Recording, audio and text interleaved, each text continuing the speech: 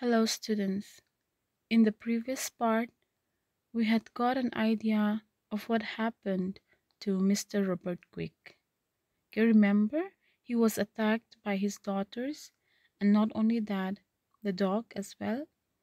So, in the ending of the last class, we know that the chair in which Mr. Robert Quick sat broke, okay, because they were attacking him on the chair. So the chair broke, and what happened? The dog scratched his face, right? So today we will see what all happened after that. Kate was lying across his legs, Jenny on his chest. She still held his collar in both hands. But now, gazing down at him, her expression changed. She cried, "Oh, she's bitten you! Look, Kate!" Kate, rolling off her legs, came to her knees. So when they fell, Kate was lying across his legs, and Jenny on his chest. Now, even as she fell, she was still holding him in the collar in his neck with both hands. Then suddenly, Jenny saw her father's face bleeding. Then she became worried. All of a sudden, she changed her wicked nature. She called Kate immediately and told her that her father has been bitten by the dog. Jenny tried to tell her sister not to take things lightly, as it might be poisonous. Okay, let's read. So she has bad snort. The girls were still panting, flushed, struggling with laughter. But Jenny reproached her sister. "It's not a joke. It might be poisonous." "I know," Kate was indignant, but burst out again into helpless giggles. Robert put himself up and dusted his coat. He did not utter any reproaches. He avoided even looking at the girls in case they should see his anger and surprise. He was deeply shocked. He could not forget Jenny's face. Crazy, murderous, he thought. Not much affection there. She wanted to hurt. It was as if she hated me. Now, after they all fell down, the father, Mr. Robert Quick, got up and dusted his coat. He did not speak any words. He did not even want to look at his daughter's face because he was afraid that they might see his surprise and anger. He was really shocked. The crazy and murderous face of Jenny kept lingering in his mind. He felt as if they didn't love him anymore. It seemed to him that something new had broken into his old, simple, and happy relation with his daughters. That day had suddenly receded from him into a world of their own in which he had no standing, a primitive, brutal world. Now it had seemed to him that the father-daughter relationship he used to have with his daughters, okay, the simple and happy relationship had gone, he said. He had no standing or importance in their life now. He stated that the world had become primitive and brutal, meaning the world had become wicked. He straightened his tie. Kate had disappeared. Jenny was gazing at his forehead and trying to suppress her own giggles. But when he turned away, she caught his arm. "Oh, Daddy, where are you going?" "To meet your mother. She must be on her way." "Oh, but you can't go like that. We've got to wash your bite." "That's all right, Jenny. It doesn't matter. But Kate is getting the water, and it might be quite bad." And now, Kate, coming from the kitchen with a bowl of water, called out indignantly, "Sit down, Daddy, sit down. How dare you get up?"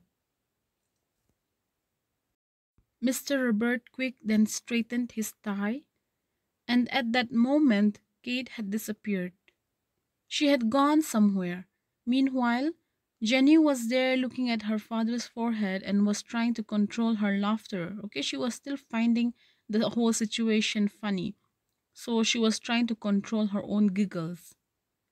Just as Mr. Robert Quick was about to leave, Jenny caught his arms and said, "Where are you going, Dad?"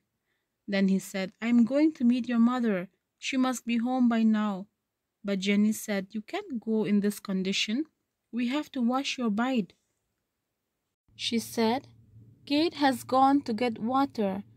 And then Kate came back with a bowl of water.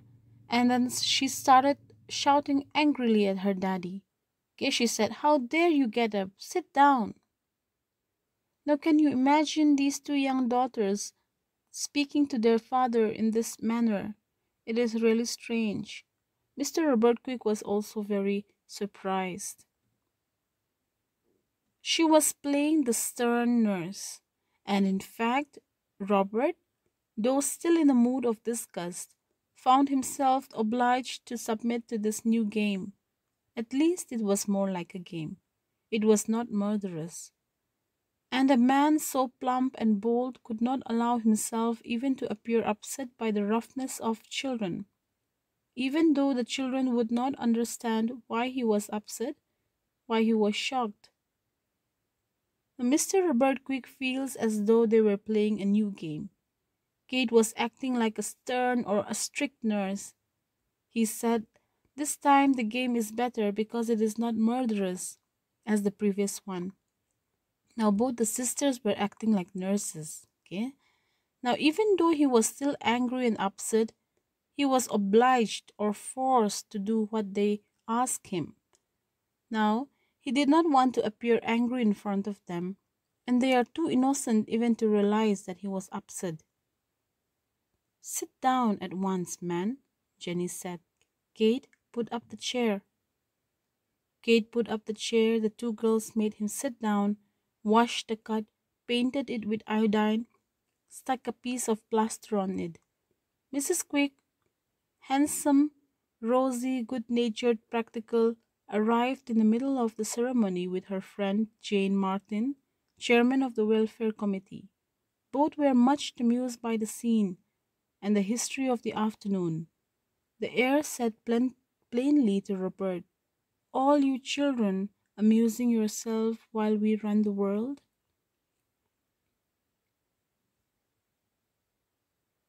So both the sisters started acting like a nurse. They made their father sit down. They washed the wound.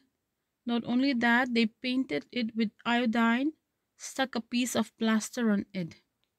Now, in the meantime, while this was going on, Mrs. Quick arrived with her friend Jane Martin. Now, both of them were laughing and feeling funny when they heard of what had happened that afternoon. Mrs. Quick's attitude clearly says that she was busy running the world or doing something important while he plays with his daughters. Now, was Mr. Robert Quick playing with his daughters? I don't think it was a game. Now, Mrs. Robert Quick was making fun of him, okay? Telling him that he was enjoying playing while she's very busy with her work. Kate and Jenny were sent to wash and change their dirty frocks.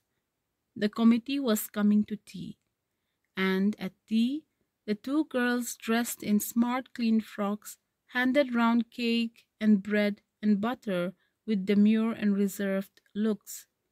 They knew how to behave at tea, at a party. They were enjoying the dignity of their own performance.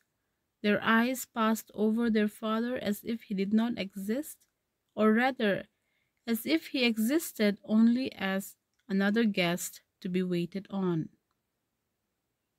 Moments later, Kate and Jenny went to the house to change their dirty dress. Remember, they had stained their dress in the garden, so they had been ordered to go and change their dress. Mrs. Quick had brought her friends to have some tea, so Kate and Jenny came out to serve the guests. Now, at the tea party, they behaved so well. Here it says they had a demure, meaning they had a shy and reserved looks. They were enjoying the dignity of their own performance. They had shown the exactly opposite behavior in the garden and at the party. No one would believe that these girls attacked their father in the garden. As they were serving the tea and bread around, they walked around and acted as if their father never existed, or even if he existed, they treated him like any other guest.